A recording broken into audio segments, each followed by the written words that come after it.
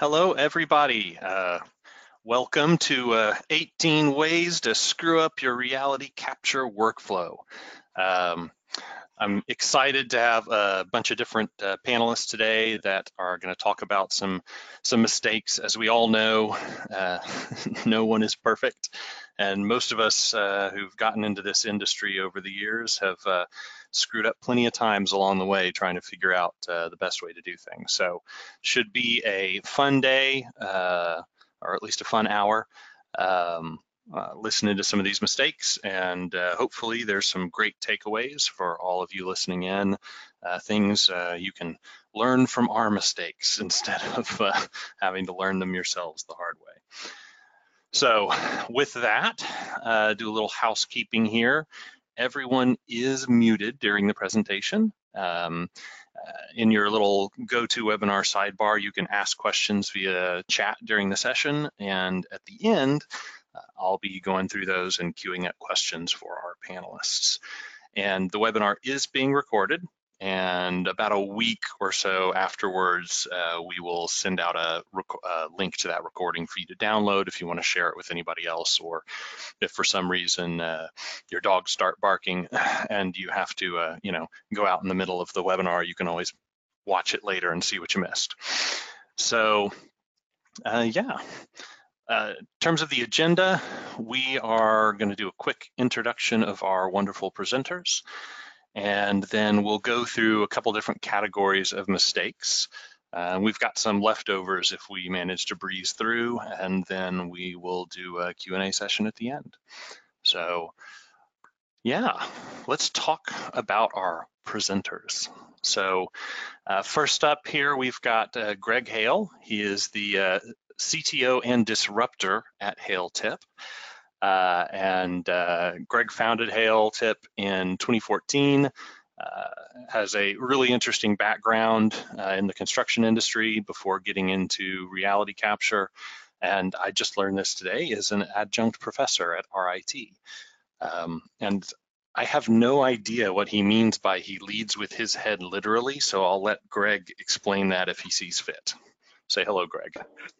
Hello, everybody. Yeah, just a fun fact, I've more than once ran into some walls head on, literally and figuratively, so that might explain a few things as we go through the presentation. Excellent. We also have with us Ted Mort, who's the Chief Innovation Officer with Zealous. He was appointed to the US IBD Board of Directors and longtime chairman for the Technology Committee. Had the pleasure of working with Ted on a number of US IBD initiatives, and I don't think Ted and I have ever actually had the pleasure of working together on a real project, but we'll fix that one of these days. Say hello, Ted. Hey, you know what? We got to keep working on it. We'll find something. Can't travel halfway around the world without coming back with a project or two. So, look, really happy to be here, excited, honored to be on this panel of presenters. There's going to be some great information shared today. All right, thanks, Ted. We also have Laser Larry Kleinkemper, who is the CTO at Landmark Services, which was founded in 2007. So Larry was very early into the reality capture world. He is also a licensed architect.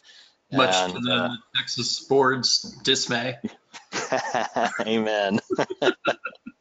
And yeah, Larry and I will actually be speaking in a couple things at SPAR, one of them together.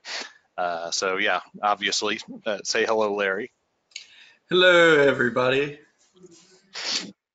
Unfortunately, Larry. Often see him wearing a hat at trade shows, so keep an eye out for it. And then last we have got Zoltan. Zoltan is with ClearEdge 3D, so we kind of snuck one of our own experts here in on this panel.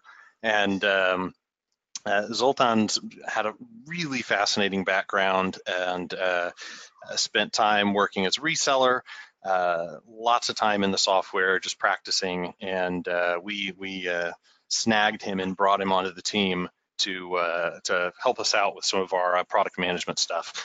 And he likes to cook Indian food, but I'm actually going to say that he's also a software developer on the side, and he actually just finished writing a little plugin for Revit that allows you to virtually laser scan anything you've modeled, which I think is pretty amazing.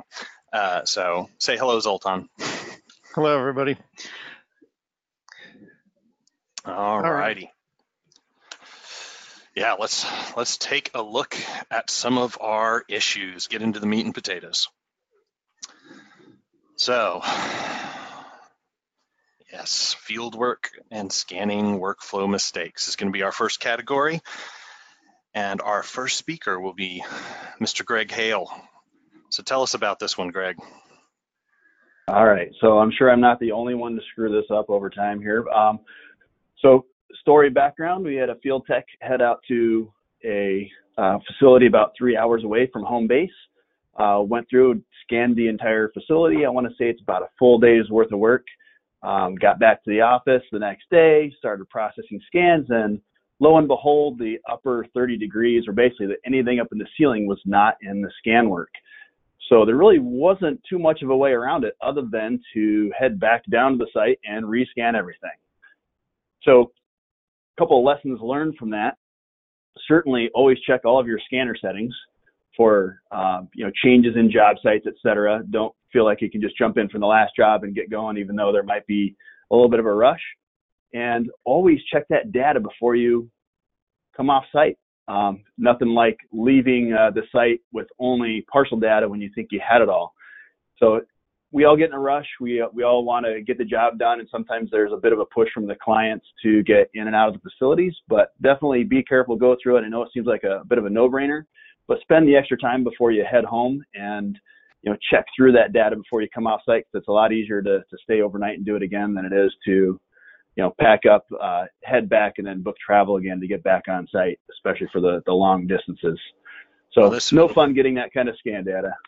Yeah, this one really spoke to me because, what we always tell clients is, well, the beauty of laser scanning is it captures everything. And then it turns out.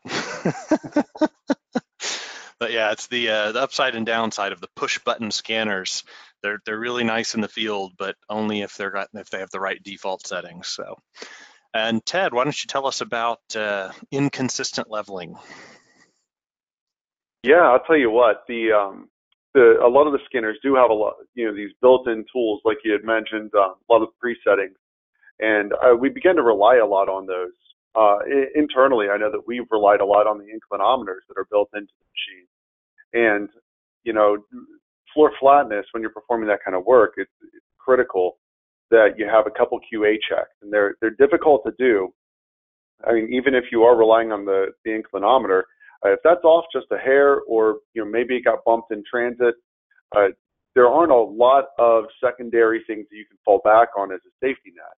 And what we started doing, where floor flatness or levelness of the information was critical, is we'll send out a laser plane with the crew. And when they project that laser out across the site, we'll put up some black and white targets just right along with that laser. Now, we might not use these for our registration, but they provide us an excellent secondary QA when we're back in the office. We can make sure that they all contain the same elevation. If they don't, they also provide us the resource to go through and balance the project out. This might not be necessary if you're running a survey loop through the entire project, but I know a lot of us are out there using just the tools themselves and the software that comes with it for registration without that survey control.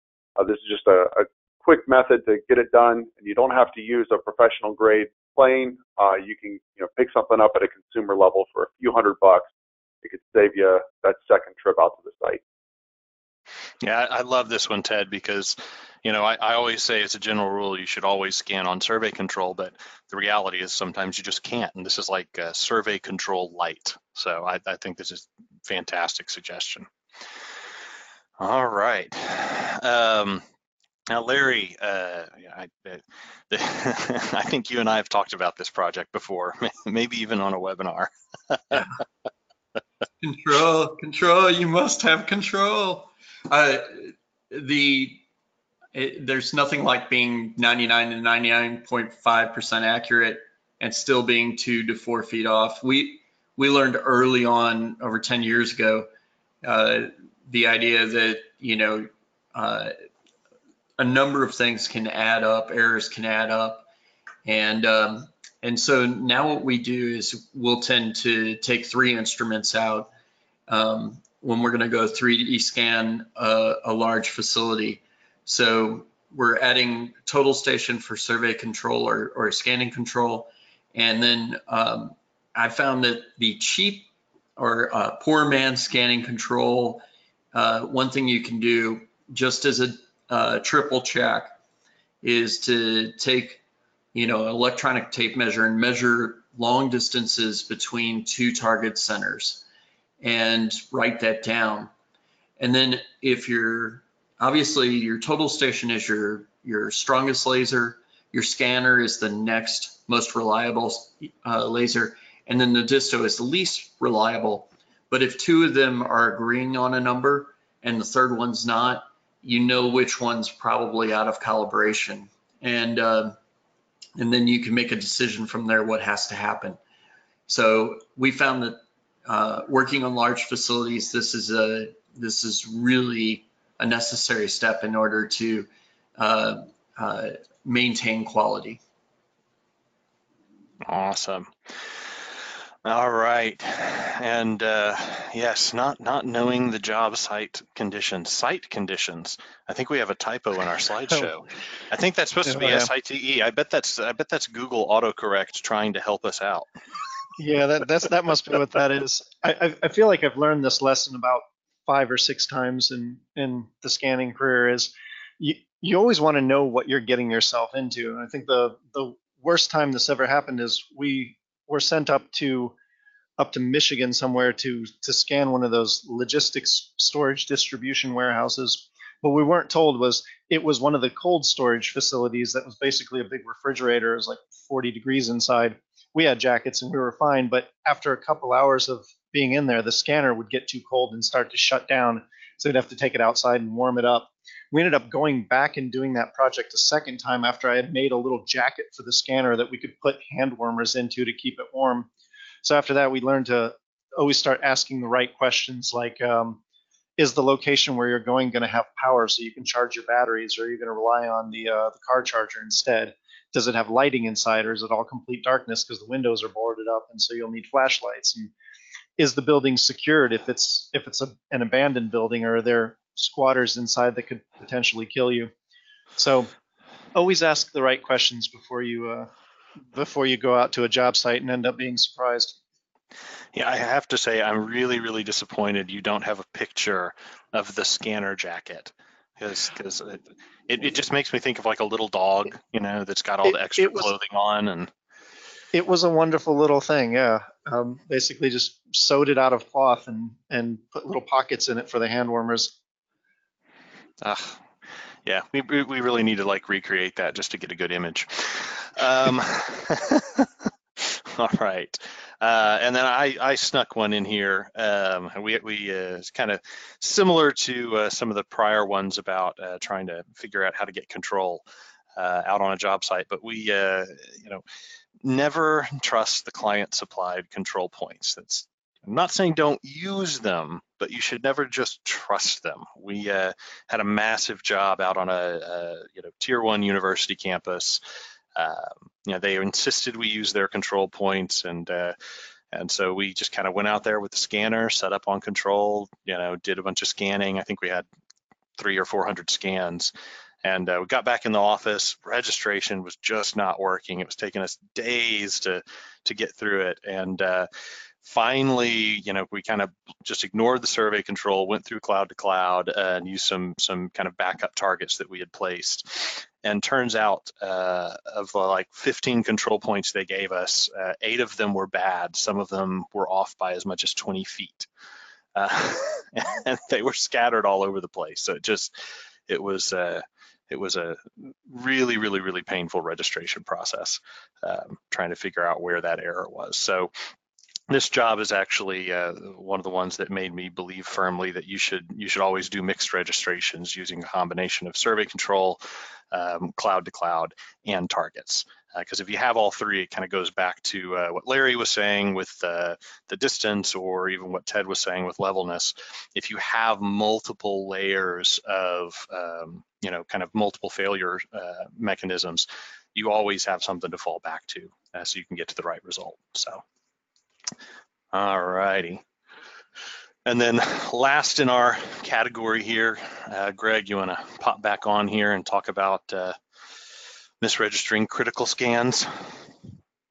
Yeah, to touch back just a little bit more on the previous slide, I've definitely found an interesting fact with surveyors over time is that they very rarely ever trust anybody else's points. So it's almost like you would think that there was an absolute that, when a survey is done, everybody's always right. But I think it's absolutely opposite in that surveyors rarely trust each other's points and always want to take them again. So let them have their leeway and come back out, and it's probably going to serve you better to have points taken more times than not. So off into my slide about misregistering critical scans.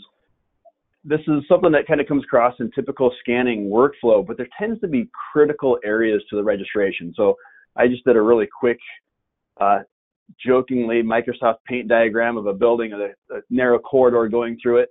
But let's just say you couldn't come up with some other survey control, or you couldn't traverse around the building or get some other kind of control on this. You have to get through that corridor. You really want to pay attention to how you're scanning, whether it's cloud to cloud, whether it's with targets, but you want to just overdo it. So it's a lot better to take 2 or 3 or 4 extra scans than to not have it come out and then, one side of this building is a little bit rotated, and what ends up happening is walls on one side of the building a little bit thicker than the other as far as the way a point cloud reads or something to that effect. So, a couple of different ways to do it is just be very careful with the target placement, get them as wide as possible. The example that I have shown there in the picture is actually a poor example where we kind of have a set of spheres that are lined up almost in the same line, which just doesn't give you a good boundary element. And the way that I describe this to a lot of people is when you're doing this, thinking of a puzzle piece, and the more spread out the edges of that puzzle piece are, the better that that's going to fit overall. But if you have just all these points all in the same spot, and if you rotate it just a little bit, it's going to throw everything else off in that puzzle. So taking some time, spreading those spheres out and paying special attention in those critical areas, taking extra scans in those areas. And I know Ted's going to have some additional tricks when you're getting around to these long, narrow corridors that'll help out with this. So this is all kind of in lieu of taking other survey control at higher accuracies. And there's a lot of these small locations that this ends up happening. So just pay attention to those, pay extra time to those, and do your due diligence. Yeah, and in real estate they say it's location, location, location, but with laser scanning it's rotation, rotation, rotation, because translation errors can be a pain, but they're pretty easy to correct for. They're pretty easy to diagnose, but rotation compounds over distance, and so yeah, it gives me the heebie-jeebies seeing that image with those 3 targets right next to each other. Just makes me curl up into a little ball. So yeah, get those targets spread out. So with that, we'll hop into some registration workflow mistakes. So Larry's going to lead us off here and talk about extreme regularity. Yeah, having huge misregistrations is in extreme regularity areas.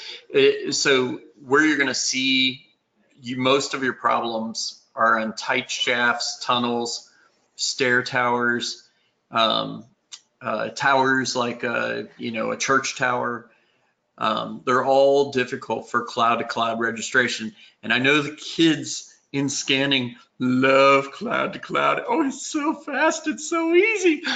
Yes, but there is a time and place that targets are an absolute must, and that's where cloud-to-cloud is most likely to fail.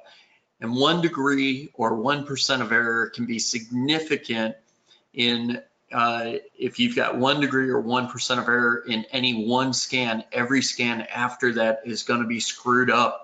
and it's gonna, by the end of this time you get to the end of your scans, you'll see a huge change in what should be there. So I'm a big proponent in using spheres and paper targets as much as you can in those sort of areas especially. And then the last tip I'd have is both for yourself, or especially if you're the sort of company that has a field tech and a registration guy back in the office and they're not the same person, is to draw scanning maps. When you get into a building where, you know, all the geometry is exactly the same, and, you know, you open up any one scan and it looks like 20 other scans that you had done, having that scanning map showing where each scan exists is super beneficial in keeping your registration easy, fast, and accurate.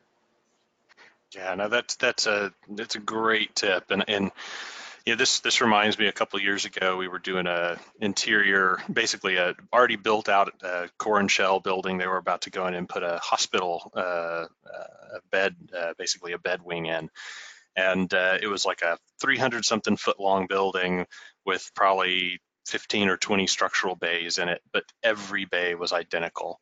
And this was right after somebody had come out with their brand new automated cloud-to-cloud registration functionality that was so amazing.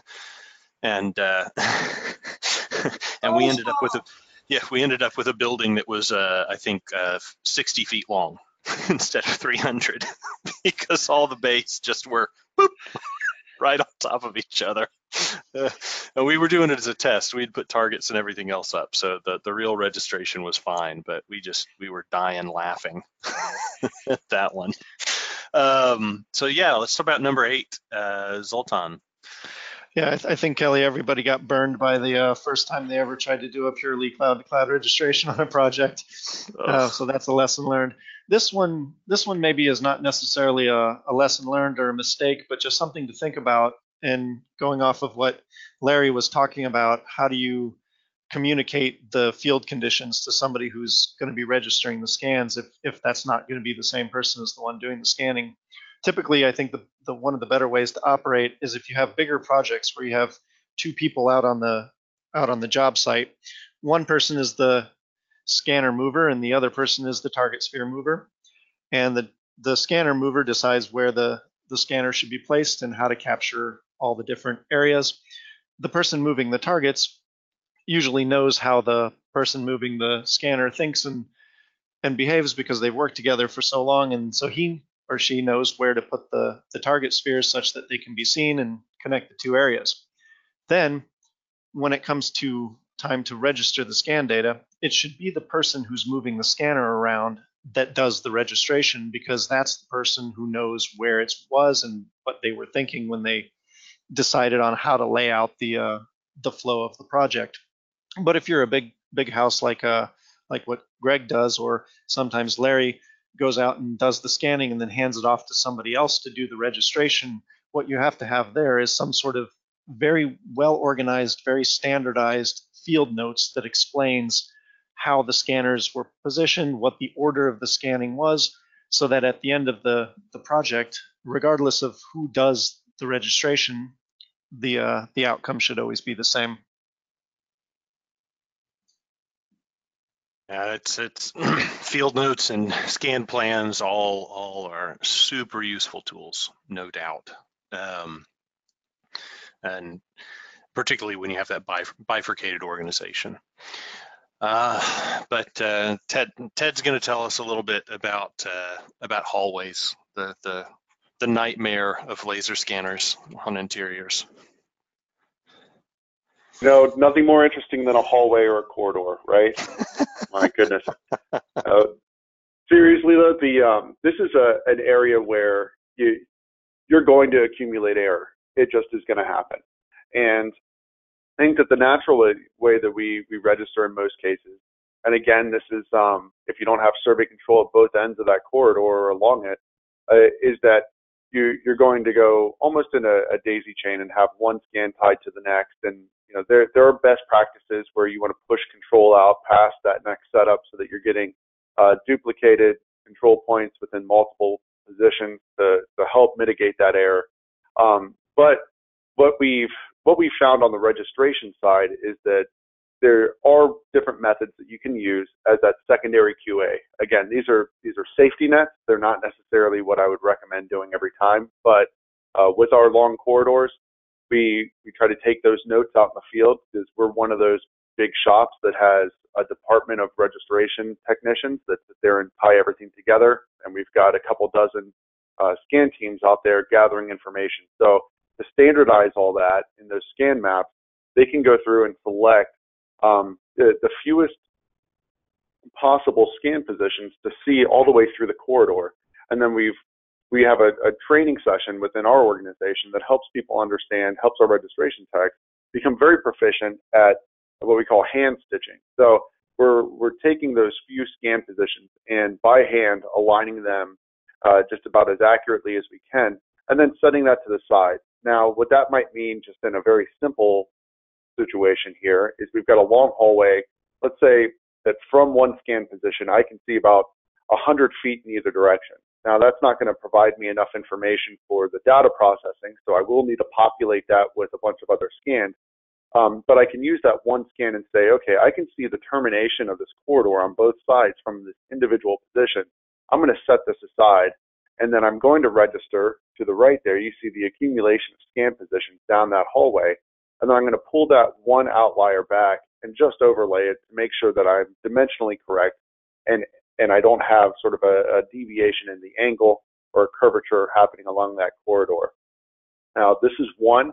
You can, push out and use two, and then, with a two-station setup, maybe you're working with one way over on one end and on the other. And the key is really just to minimize those core sort of structural scans, we call them, and then treat that as your background to populate the rest. Yeah, and I love this solution. One of the things I always would tell our techs before they went out in the field during training was the more boring and uninteresting a space is, the more scans you will need to successfully register it. I think there's this natural inclination to take more scans where areas are interesting, but particularly if you're using any feature-based registration like cloud to cloud, those are easy to register. It's the hallways where you need a lot more infill, but this is a great tip. Greg, why don't you tell us a little bit about, let's get us in alignment here. Yes, rotation.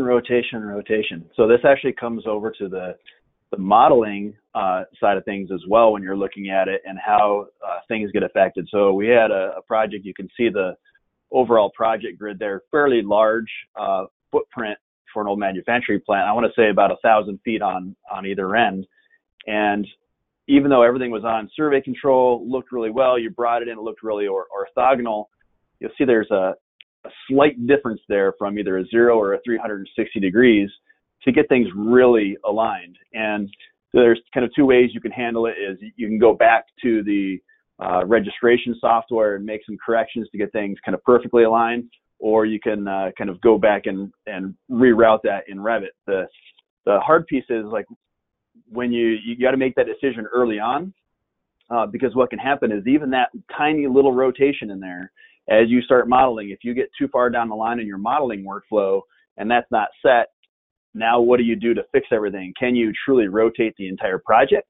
And if you think about all of your alignments, then your project becomes almost that parallelogram as opposed to fully rotated. So doing a lot of QA, QC up front, and sometimes this is like a temporary export to get it in either on AutoCAD or Civil 3D or Revit, and doing a QC check to check all of your alignments. And really the one key thing is column grids, if you can get them, to really align that in a project, figure out if that's going to work before continuing on down to the rest of the project. Because there's nothing like having to go back and redo all that modeling as opposed to a slight rotation in there. So even that small 0.01 degree over that distance of a building would be 2 inches, which is typically outside of the tolerances of what we would typically expect to provide a client with. So just be very careful with it. Yeah. Yes, rotation, rotation, rotation. It gets you every time. And here we are talking about control again, Larry. You are a control freak, aren't you? What? First of all, I need you to call me by my proper name, and no. So state plane coordinates and Revit estimates. Um, uh, Revit estimates. Revit estimates the location of point clouds, and when it gets out past 10 miles, you're going to start seeing graphical errors. We haven't pinned it down to an exact number, but it usually has something to do as well with populating the scene with the model. So if you use true state plane coordinates and your point cloud is actually 1,000 miles from the origin, chances are it'll look fine at the beginning, but then as you start to go, you'll start to notice as you zoom in and out, the point cloud will bounce around up to 6 inches around your project, and you may build a wall and then come back to it a minute later, and it looks like you didn't build the wall in alignment with the point cloud. That's a clue that this is going on. And FYI, somebody said a long time ago, oh, Revit's good up to 20 miles. That's a diameter. It's really 10 miles from the origin is when these problems begin. So how do you fix it? The way you fix it in order to keep a true coordinate system is to truncate the coordinates. Have your surveyor, if you're not the surveyor, have your surveyor chop off the front end of the coordinates as far as they can until they start to get to unique numbers, and get those coordinates as small as possible in order to avoid this issue. So this is an area where laser Larry control freak Kleinkemper and I sometimes have violent disagreements. So, but yeah, I mean the underlying problem is, you know, Revit uses, basically has a floating point error on the graphics. And so while the underlying database is fine, up to huge numbers, its ability to display those on screen starts to fall apart. And so, if you're modeling based on what you see on the screen, you can get into trouble real fast. So, yeah, whether you're using shared coordinate systems to effectively get the coordinates to be small, or modifying the coordinates to get it to something that will just show up and come in, yeah, definitely something to be aware of. Also, random pro tip to throw in for anybody that doesn't know this already, Revit does not understand the existence of US survey feet, which is what pretty much every survey Right. in the United States is taken using. Revit only understands international feet. And most people don't know there's a difference, and it's like 6 parts per million. So it's a tiny, tiny, tiny difference. But if you're dealing with state plane coordinates that are, 6 million, 12 million feet, that can add up to, 6 to 10 feet of deviation. So something else to be very careful with when you're working with large coordinate systems in Revit is if you're bringing something in that's US survey feet, you're gonna run into some alignment issues. So. All right, Ted. Elevations. I didn't say elevations earlier, but maybe I should have. It applies. And I'll tell you what, before I get into this, thank you, Kelly, for bringing up the whole state plane U.S. survey versus international feet measurement. And that's something that has been floating around as an issue for a long time, and it's commonly misunderstood or not even recognized. So that's a very important thing to consider, especially as we get more engaged in job sites with large coordinate bases or the state plane coordinates being applied. And I strongly suggest everybody gets familiar with it fast. Yeah, and the easy solution is to just always scan in meters because it will always come in correctly. Yeah. if you don't want to deal with it. But I don't want to start a flame war by suggesting that the metric system might be superior in some way, shape, or form. Let's go metric. We'll save that. Let's go metric. We'll save that for another webinar. With the elevation, we've noticed with a lot of we've talked in many of these slides about the cloud-to-cloud registration and the rising popularity of it. I think it's something that we all need to watch. It's definitely going to, they're going to improve the algorithms continuously, and we'll start to see it develop as a standard. And once it does, I don't know that, a traditional target-based workflow will remain as competitive, when you're in a bid situation. So, we test it out on a regular basis and evaluate. And one of the issues that we're seeing arise in the workflow of cloud to cloud is that many of them are hyper-focused on that plan view, that top-down, and they'll get really close. They'll allow you to manipulate the scans themselves to really dial it in. But once it is dialed in, I don't see a whole lot of automatic prompting to kick it over into profile and inspect the elevation consistency. So what we have here is just a demonstration of that plan view being very accurate in a cloud-to-cloud type workflow, but then kicking it over into the profile, when you take that cross-section, we see all the different floor elevations stacked on each other there. So, horizontal, usually pretty good, pretty easy to inspect, but don't forget to flip it over and take a look at that elevation view as well. Yeah, great tip. Yeah, again, always use multiple registration methodologies when you can. So let's move into some modeling workflow mistakes here. Greg, you want to talk to us about lucky number 13? Lucky 13, that is actually my lucky number. So not fully understanding the customer expectation. So a particular job that we worked on, we were doing really well with the modeling, turned over a project as a initial review for the client before the final handover. And one of the unexpected expectations was that the model was going to be used for clash detection, routing of new utilities through a space. And what was important was that they needed to know if they were going to hit any pipe runs or any steel, et cetera. And the facility was big enough, I would say 45 to 50 foot column spacings, with probably not enough hangers on the pipes, that the pipes were sagging a substantial amount. I would say sometimes 3 inches up to 4 inches in some cases, and which seems like there's an underlying problem there as well. But we actually had to go back and remodel things based upon the actual conditions of the piping.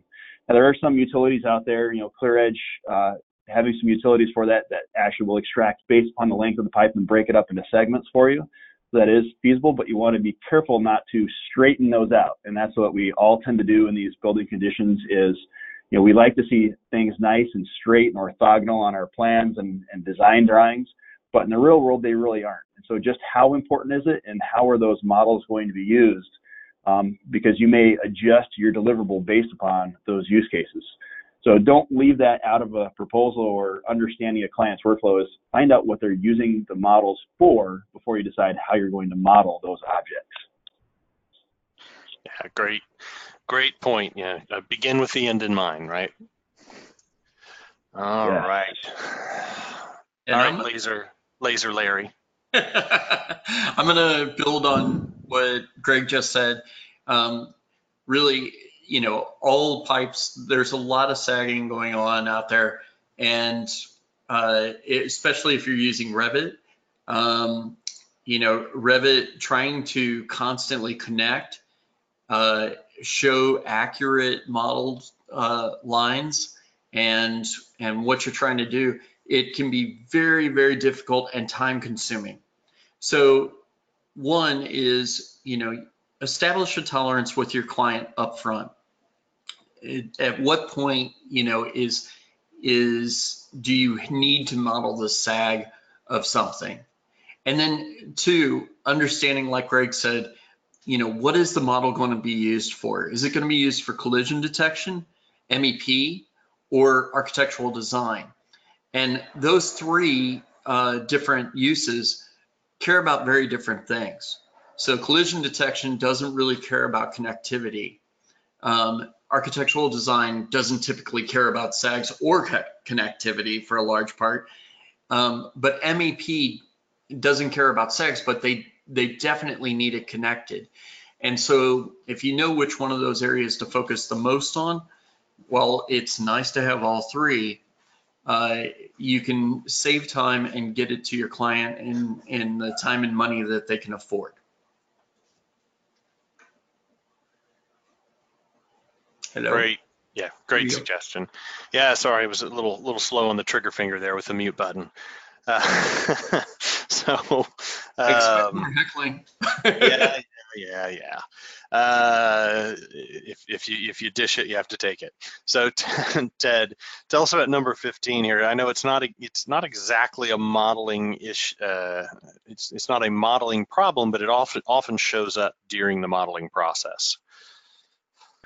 Yeah, absolutely. Well said. And that's really the focus of this is that when it makes it into modeling, we talked about separate groups that are doing separate things, whether it's the field, the registration, modeling. This information, if it makes it through your registration process and into the model, it can cause some oddities on that side that will typically grind you to a stop. So when we're looking at a large building space, some techniques here are to break your scans into 3 different segments or 3 different groups. One being the exterior loop, so that envelope. Whether or not the facade is included in your scope of work, this is a great way to create just sort of a container for the rest of your information to go into during the modeling process. The other thing we try to break out is any interior corridor that traverses the entirety of the space. And we treat that separately, and then we fill in the rest of the space there, marked in blue, with additional scan positions. And once that's completed, you have basically 3 checks on each one of those components to make sure that you're not accumulating either an expansion or a contraction within your information. Again, it's not going to be obvious anywhere through the process, especially when it gets into creation of the model, but it could have dramatic impacts when you're trying to fit everything together.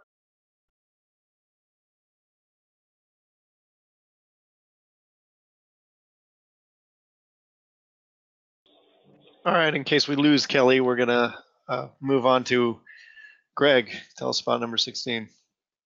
Yeah, and to add on for Ted, I can't tell you the number of times people say, hey, I don't want you to scan the outside. I only need what's inside the building. But that scan outside is certainly a helpful check, especially if you're trying to close those loops. So don't necessarily negate those outside scans. So this is a little bit of a setup. Whatever modeling platform you're using, we're talking Revit here, and the way you're setting up levels and grids, these are kind of critical to the rest of the project.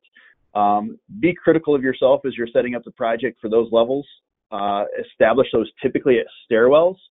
That's typically how a surveyor would do it. They would take spot elevations at those stairwells and establish the rest of the floor from there. Because when we get into these old buildings in the 1800s, even younger than that, the floors are not flat, the walls are not straight, they're not plumb. So you really have to establish a good datum to build everything else off of, and you don't want to have this varying up and down too much. So understand some of that design intent also. So if you were to design this building from scratch from day one, put pen to paper and do this, and the building comes out to be 60'4" and 3/4 on the layout of the scan conditions, do you need to round that off to an inch because that's how maybe it was intended to be, because that wall varies in and out a little bit. So I have some idea on design intent. And the other huge thing is a good understanding of construction tolerances. Different materials have different tolerances, whether you're talking about drywall or steel or masonry. And so, they're going to have different varying errors in straightness and levelness and plumbness. So keep those in mind as you're doing them, and try to think of that with a design intent in mind as well. You get too far down the project and you have to switch something, it's going to screw up a whole lot of stuff without those datums being correct. Yeah, this is, you can't get rid of me that easily, Zoltan. I was trying to take over the show. Yeah, hey, yeah, you stepped in. I actually did have a cutout for a second there. We had some bad storms in Texas yesterday, y'all. So services are a little spotty today. But yeah, the last two on this one really speak to me, Greg, because this is one of the struggles we had early on looking at outsourcing modeling of laser scan data. It's a tough thing to do if the people doing the modeling don't kind of have that industry specific knowledge, local construction techniques, all that kind of stuff, because there's a lot of interpretation that goes on when you're modeling from point cloud data, and if you don't have a good basis for that, you can get some pretty useless results out of it. Yep. But sometimes it's just a matter of being able to see what you're trying to model from, isn't it, Larry? Yes. So early on, I noticed that the background color of your screen can actually determine what you see. And especially if you're scanning in color versus just black and white intensity. Black and white intensity shows up pretty well on most screens, but you'll still see some things that you won't see depending on what your background is. If something is all white, it's not going to show up very well on a white screen. If something's very dark or black, it's not going to show up on a black screen.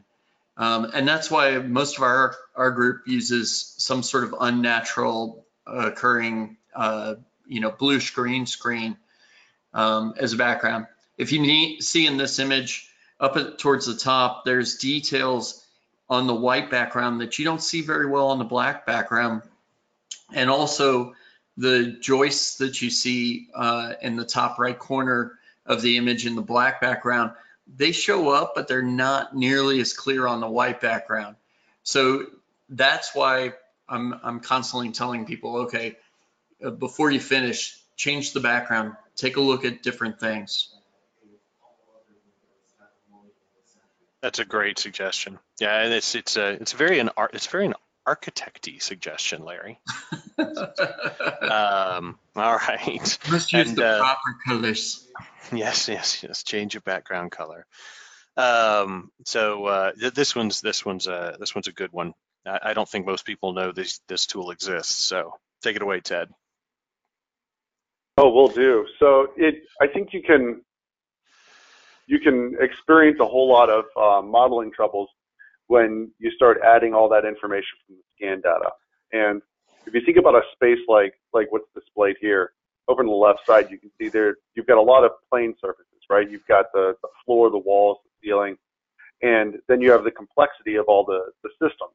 So like you had mentioned on an earlier subject, when it gets complex, there's a tendency to scan a whole lot because we want to capture all those interesting elements, which works great, right? Because we're completing that picture of all those minor pieces and parts. The problem is we have a redundancy that's occurring in data accumulation on all those flat surfaces.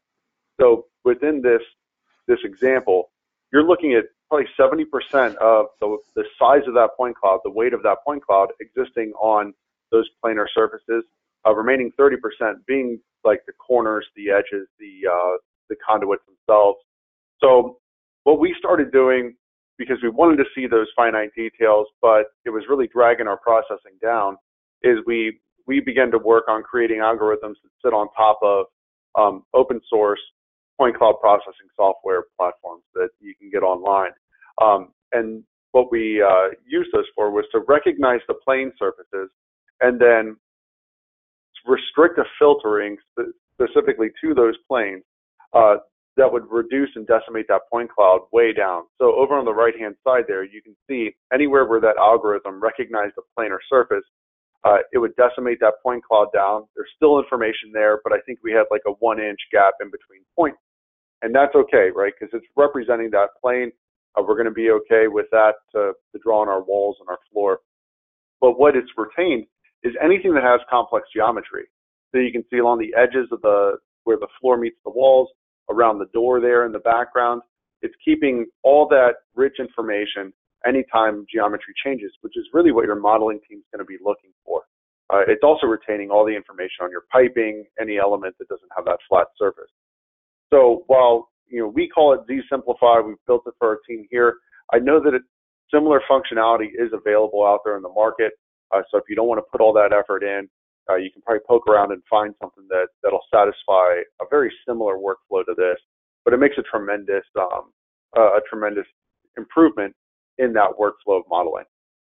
Yeah, and there's there's some other takes on this. One of the things we can do with Edgewise is segment out the point cloud into, basically points associated with walls, points associated with pipes, points associated with all the different things that we can model. That way you can bring in what's left, the points you don't have modeled, or you can bring in just the points associated with a given system.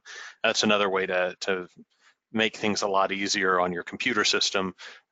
Just have the points that you care about at that point in time when you're working on the model. So great tip. That's so valuable. Yeah, it either way you slice it, pun intended, it works out. So we're coming up on 55 after, so I want to go straight to Q&A. There are some bonus tips. We may bring some of these up as we go through Q&A, looking at some of the Q&A questions. But let's just jump straight to that. So first question we have, and this one is may incite a riot or may not. What is better, spheres or black and white targets? Thank you for asking that, Jonas. If you don't mind, Kelly, I can pitch in some little background information because I've used both on many occasions in a lot of projects, and the way I like to look at them is they kind of have a separate purpose for each of them. You think about the checkerboard targets as being these cheap paper things that you can have a nearly unlimited supply of, yet they're not as accurate as the spheres, but they also have an advantage of you can put as many of them out as you wish and they'll stay put. Unlike your sphere targets, which you typically take only 12, maybe 24 out to a job site, and they move around with the scanner. So the way I looked at this problem was the checkerboard targets are the permanent registration points, and the sphere targets are the ones that move around with the scanner. They're both limited in their accuracy based on their size and the range from the scanner. So the bigger the sphere, the farther you can put it from the scanner at any given resolution to be able to use it for registration, or you turn up the scanner's resolution to capture those spheres farther away. But typically your scanner resolutions depending on what you want to capture, not how far you want to move the scanner. The checkerboards are the same way. The bigger they are, the better the registration on them is. And we would typically print them on 11 by 17 paper instead of people typically print them on 8.5 by 11. And the other problem with paper checkerboards is it's not only a matter of range, but also angle. You really want to be perpendicular to the paper checkerboards as much as you can, but not exactly, and I'll get to that in a minute. If you get too much of an angle to the paper checkerboards, then you don't get a good point. And errors go up. Right. And the flip side of this that I found out is if you're directly in front of the checkerboard and you're exactly perpendicular to it, it can get washed out by the glare of the intensity of the laser. So I'm not going to play favorites and tell you which one's better, but my bottom line is they each have their purpose, and I typically use both of them on a project. Well, and I was going to say, if the attendees pick up a theme, I think most of us are not fans of saying there's one target to rule them all, there's one scanner to rule them all, there's one registration method to rule them all. I think once you get out in the field and you do, a couple hundred scan jobs, you realize that usually you want to have both or all three. Because they all have strengths and weaknesses, and by having multiple versions, you can actually kind of counterbalance the strengths and weaknesses of each individual approach. So, long, narrow quarters, spheres are great. Towers are where you have a long, narrow space. The spheres are going to rock. But there's nothing better than leaving a bunch of paper targets behind hidden in janitor's closets and fire extinguisher cabinets, so that if you ever have to come back, you can tie back into things easily.